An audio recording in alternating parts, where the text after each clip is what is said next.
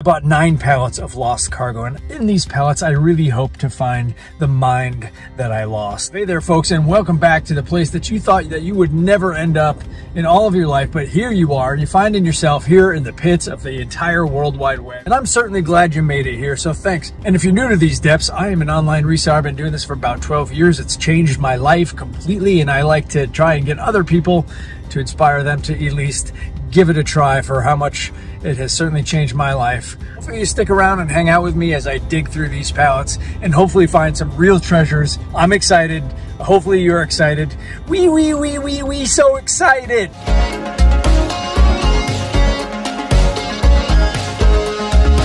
So I just spent almost $5,000 on inventory. It's the most I've ever spent at one time. Boxes full of stuff just like this. These pallets are lost cargo pallets. So I've been buying lost cargo pallets for a little over 5 years, 5 to 6 years. And I usually buy 3 to 4 at a time, depending on the price. They happen to be pretty cheap this week, so that's how I ended up with 9. And 9 is a lot. So this is what it looks like. Each of these pallets, they're just big. That's what she said. There's 1,000 items. There's at least 500 to 1,000 items in these things. I saw this on top. This particular item sells for like 125 bucks. This is the kind of stuff you see. This is what the top of the box looked like. That's what I was bidding on. And I won this box at $500. That's the minimum starting bid. Nobody else bid on this, which was a little strange because when you can see value on the top, that's always a good sign to start your bid. So I was actually shocked I won this for 500 bucks. Nobody else bid on it. And a lot of this stuff, you'll see this Garmin. This is really small. That's also what she said. And there's a lot of small stuff. A lot of the value in these boxes is just hidden below what's lurking below that top layer. And there are so many small things that really add up. It's the 20, 25, 30, 35, $50 items that really make these boxes profitable. And I would say there's roughly 25 to 50 of those $25 to $50 items in almost every pallet. That would be like there's a standard or an average. And it's not always true, but there is always a few $100 plus items. And you've seen a few already in this particular box. I'm not going to go through every box with every item. Obviously, we would be here until we're all 4 years older, but a lot of cool stuff, endless merch. Outside of just the financial implications of buying 9 pallets, there are a lot of pros and cons to buying this much inventory all at once. Have you ever bought liquidation or lost cargo pallets or pallets of any kind? So if you have purchased large pallets of inventory in the past, let me know in the comments about your experience. And I want to talk about the pros and cons of my experience while also drinking iced coffee. And the amount of stuff I'm getting out of these 9 pallets would be equivalent to many months, maybe 2, maybe 3 months worth of garage sales and thrift stores. So it's a lot of stuff all at one time. And it's also a big financial investment all at one time. Normally that $5,000 I could spend over the course of, say, a month or 2 or 3, and now I'm doing it all within 1 week. So it's a lot of money tied up that I don't have to continue to go out and source new stuff until the stuff that comes from these pallets starts selling, which is why it's also, you play that game of balancing. I need to sort through all this stuff, get through it, but also have time to list it. And it's a lot to deal with. It can be kind of overwhelming. And then there's the time investment. This takes a lot of time to get through all this stuff. Pallets, 9 pallets worth of stuff. That's going to take a full 2 days just to process and sort through. And I sort through in multiple different ways. Basically, I'm sorting into piles for what's going to sell on eBay, what's going to sell on Amazon, what I'm going to take to a consignment store, what I'm going to take to a flea market or a garage sale of my own. And also the final pile, which is the biggest pile, is stuff that is just not valuable enough to do anything with, or undesirable stuff. And I put that into a donation, which my friend who actually owns a thrift store, he buys that stuff from me. So this stuff here, this is an example. This stuff is what goes to my friend's thrift store. He buys all this stuff. And like I said, this is a good 80 to 85% of any individual box ends up going there.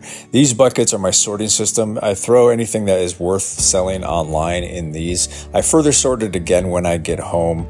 But all this stuff set near the buckets is stuff that I'm determining the value of on the spot. Sometimes I make wrong decisions, but that just happens, comes with the territory. This back table is set up where it's stuff that I think or does know that has decent value, but sometimes I still look stuff up just if I'm a little unsure. Obviously, these Adidas sandals will be selling online. And there's a lot of considerations because of the amount of stuff. So I'm never 100% consistent in the decisions, but it's a lot of stuff that I just put back here that I'm not familiar with mostly. You can see those soccer balls. I ended up finding 3. They're $50 a piece, so that's pretty cool. And these you can see it takes 3 or 4 of us to go through these. This hat, my buddy missed. He threw, assuming it didn't have much value, but I knew to take it out. It was worth $90. And there's just so much. This is the treasure hunt. Just look how cool this is. Look at all that stuff. And there's just so many treasures hidden within the chambers of these echoed hallways of this cardboard box. Just really amazing stuff. And it's so much fun. These things, I ended up finding about 30 of these, roughly 30 of these or so. And they sell for roughly $50. So that was a really good score. Simply Safe. I found a ton of Simply Safe. Again, see, it's all these small items that really paying off big. So with these liquidation type pallets, basically you're bidding online and you're looking at just the top. You can't see anything past the top layer. So it's a bit of a gamble. It's kind of like storage unit auctions. If you've ever seen Storage Wars, or perhaps you're just familiar with how storage unit auctions work, but they just take pictures outside of the unit. So you don't actually see what the entire unit is. There could be a Sasquatch back there, which would explain why they're so tough to find out in the forest. Maybe they're just hanging out in the back of storage units. So there's more risk inherently when you're buying these pallets because you just simply can't see 99% of the stuff that is in the box. And when you're comparing that to going out to thrift stores and garage sales and flea markets and such, you know what you're buying. And you're basically cherry picking all the good stuff and leaving all the stuff that you don't want behind. And based on my experience, a good 80 to 85% of these particular liquidation pallets are usually things that don't bring in much value that you would never purchase if you're out in the wilds. One of my favorite pros of doing this is it is a complete treasure hunt, the treasure hunting aspect. And speaking of random treasures, this poster, normally I discard posters into a flea market or donation pile, but this is really pretty. It was shiny. Never heard of this band, Ween, but this was their Red Rocks poster. I turned it over, found this weird sketch on the back, signed by the artist, and 150, 200 bucks for these things. This is a little bit damaged from sitting in this, being smushed in the storage box, but I think I can get, even if I get 100 bucks, it's amazing. And there's more of these $50 items. It's these $25, $50, $75 items that really add up. And there's just so many in these boxes.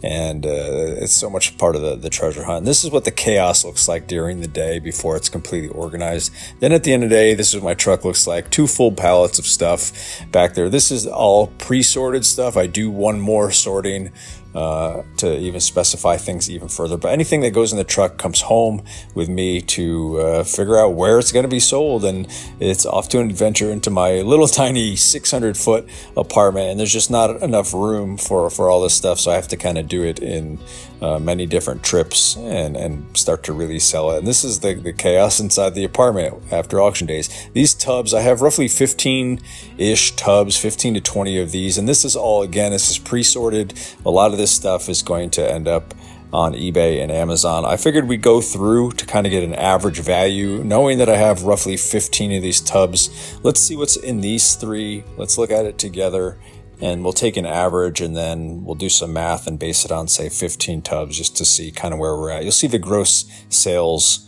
average at $150 at the bottom. That'd be a running total. These are gross sales as we do this together. And a lot of this stuff is just, you'll see it's completely random. Here's some Ford motor parts. You'll see stuff. These are general merchandise. You'll see stuff from every category on eBay. Pretty cool. I don't know what most of this stuff is until I learn about new stuff out there in the market all the time. This is like called a Hasi Poo bear doll. And Hasi Poo in my pants when I see that there's worth $100. I had 3 of them in here. So just really random stuff that puts money in my iced coffee budget. Again, more Ford Motorcraft parts. I found a bunch of these. I'm going to lot them up. I probably have 10 or 15, 20 of those. I really don't know the value.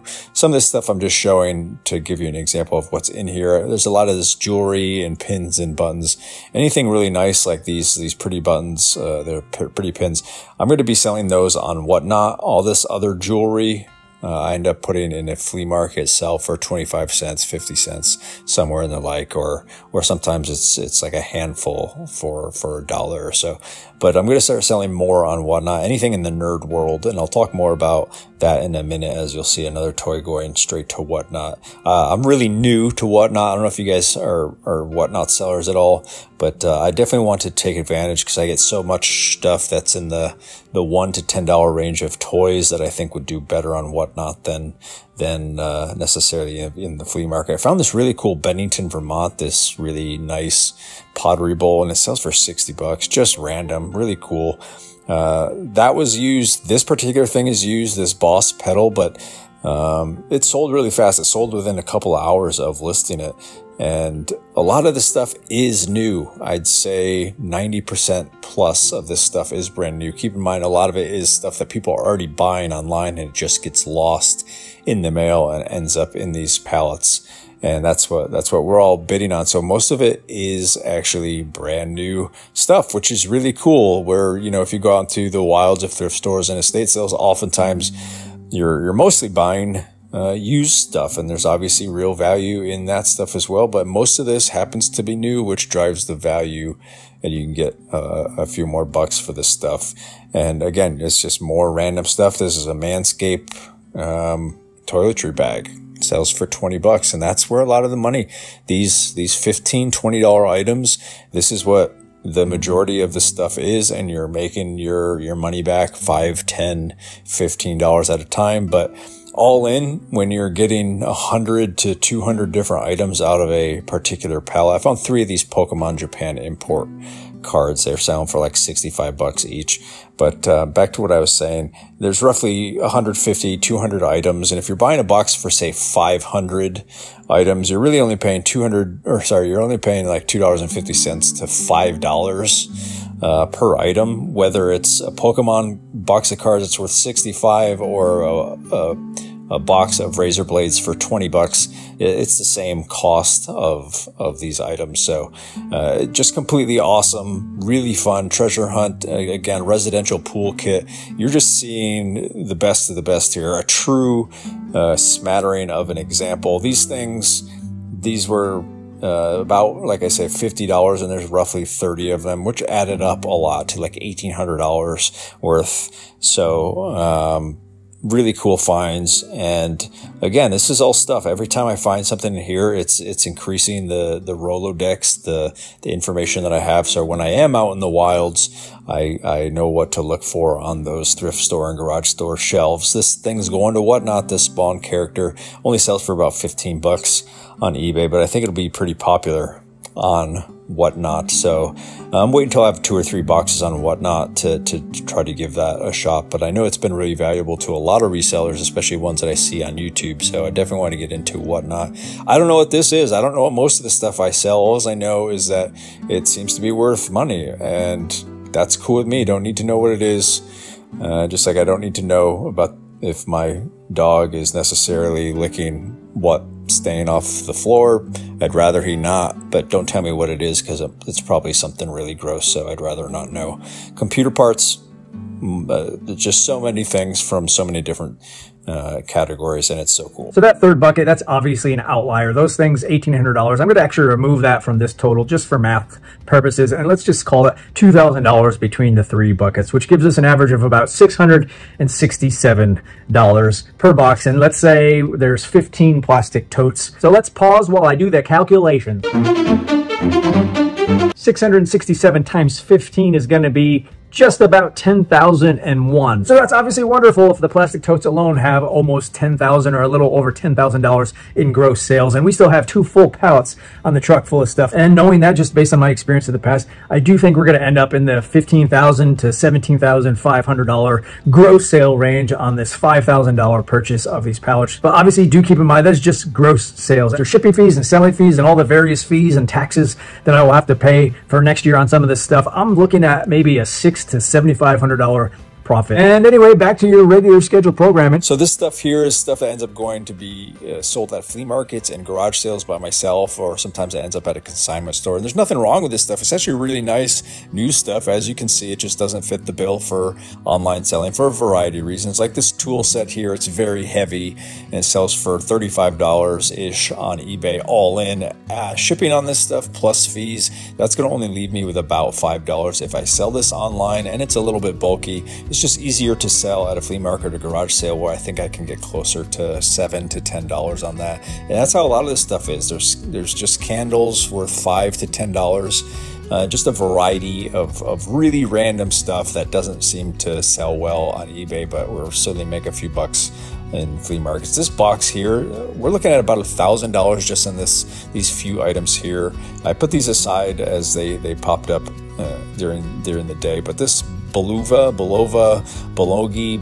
sandwich watch sells for over $200, and this invisible floating pen, again, just random stuff. I've never seen this before. Pretty cool, $75. But the highlight of this particular box are these NFT version pop figures. I had no idea they were worth so much, but they're $100 to $150 each, which is crazy. There's some denting in the box, so I'm going to auction these individually on eBay. Let the people decide their value. Really popular, but I think we're looking at $800 to $1,000 just in this little box alone. That could pay for up to 2 pallets, which is really exciting. So you can see how this stuff is very exciting. This is unveiling of the pallets that are full on the back of my truck, and I still have to go through all this. And these awesome boots, ski boots, I think I can get like $250. It's off season, it's in the middle of summer, so I'll probably wait, and maybe I can get like $300 as it gets closer to the winter season. I found 3 of these like hair removal systems. That's $170 each. This pan, $155. This ink cartridge, $85, and I'm just flying through some of this to show you guys some examples of stuff. But I found 3 of those, $170 each. This shark, another $170. These things, 3 of these are paying for the box for a pallet alone. This Canon, $200+. This printer. This was a really cool score.